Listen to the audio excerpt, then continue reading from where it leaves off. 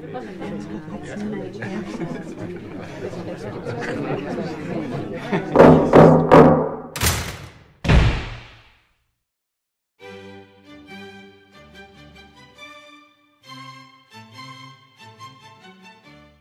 about to get into it.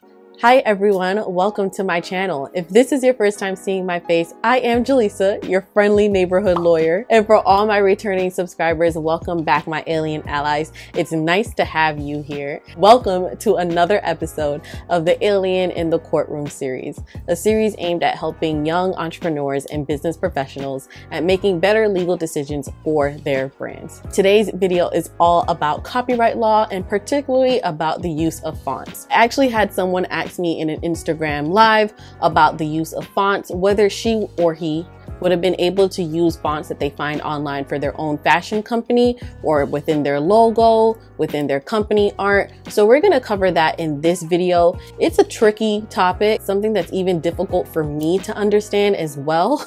And you might not like what I have to say, but here's the legal truth about it. As always, it is important that I stress that these videos are intended for educational purposes only. In no way should you consider me to be your personal lawyer.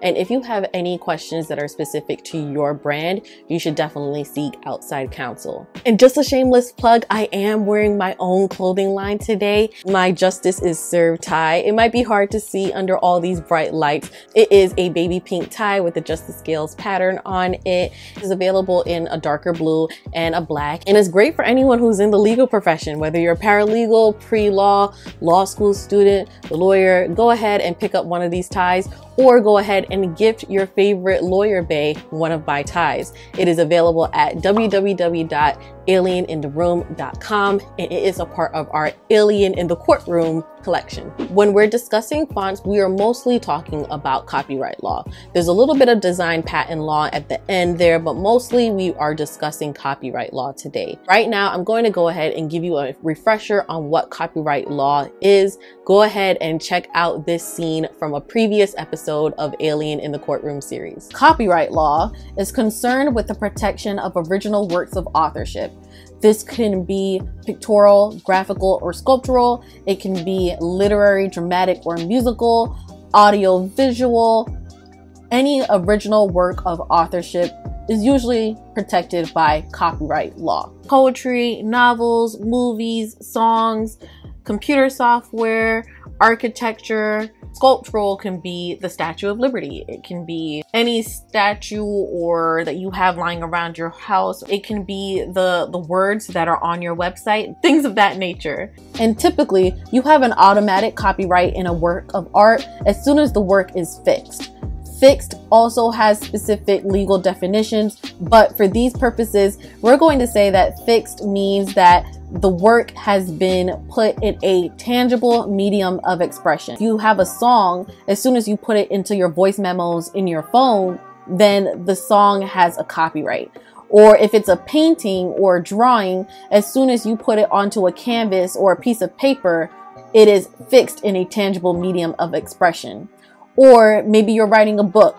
As soon as you put it onto paper or maybe even into your laptop, it is fixed in a tangible medium of expression. Okay, so that was just a little refresher on what copyright law is and what it protects. Okay, now that we've gotten that out of the way, we can talk a little bit about how this applies to fonts. Because copyright law protects original works of authorship, such as writings, artwork, music, movies, all of that good stuff, it also protects computer software. And that's where today's topic comes into play. When we're discussing copywriting fonts, first we need to make sure that we get some legal definitions down.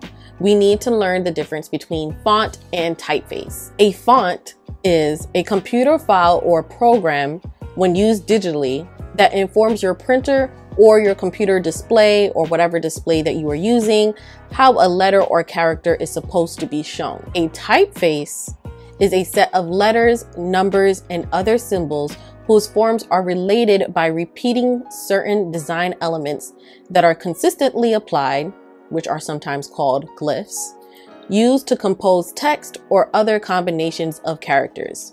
So put more simply, the typeface refers to the way a set of letters or numbers appears, whether it's on a page or on a computer monitor. The actual shape of the letters and characters is called typeface. For example, Times New Roman is a typeface, but the software that tells your printer how to print the A in Times New Roman is the font. That's really tricky. That's really technical. The actual shape of the letters and characters is the typeface.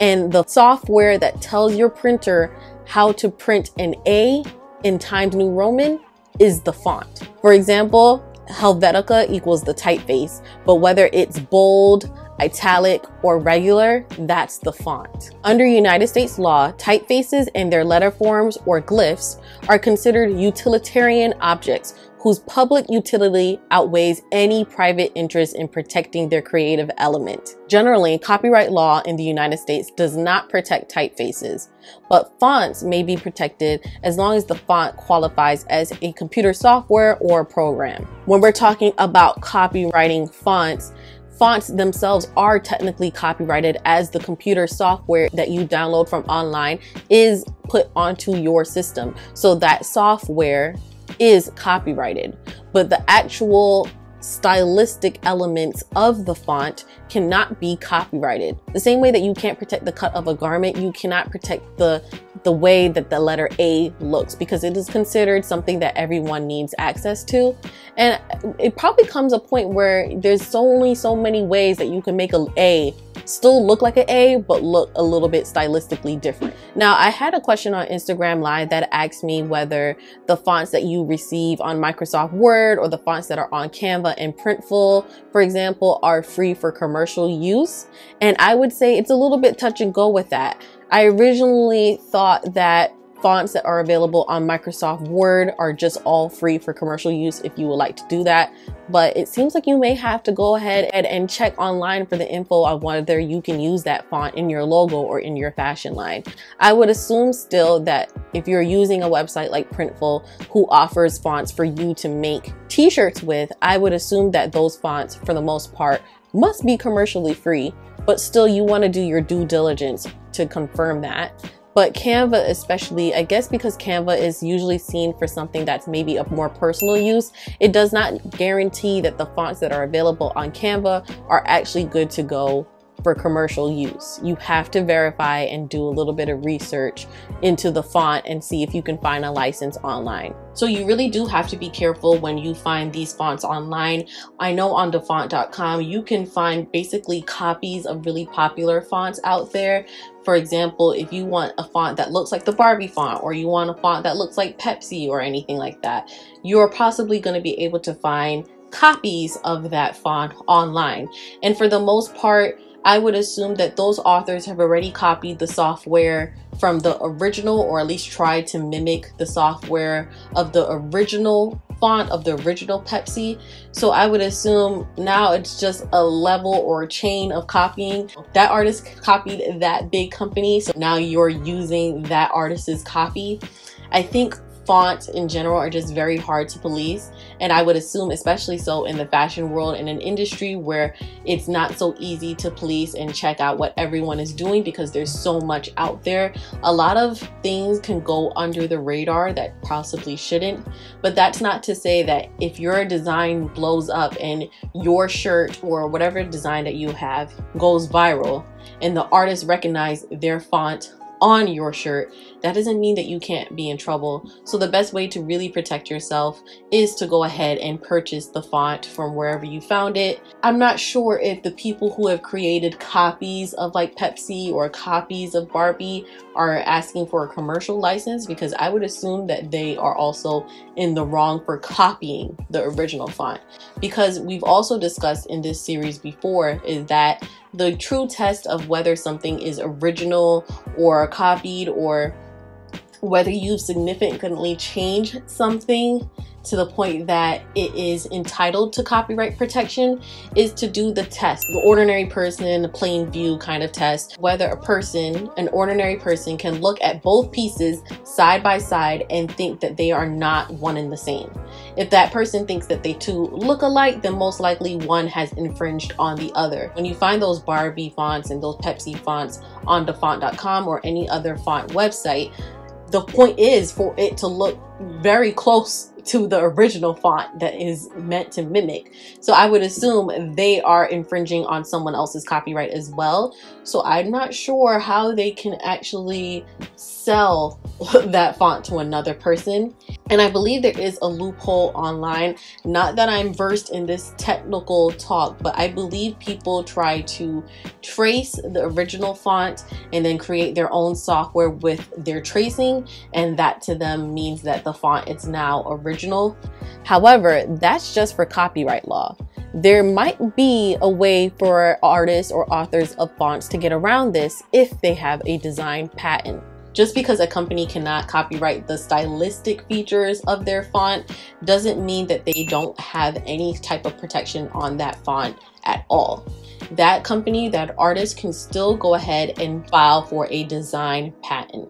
And I already discussed design patents in a previous video in episode 1, so I'm going to go ahead and insert a clip right here for you guys to learn what a design patent is again. Design patents refer to the ornamentality of an object, and this is where it can kind of get a little bit blurry with copyright law, because copyrights also protect ornamentality as well.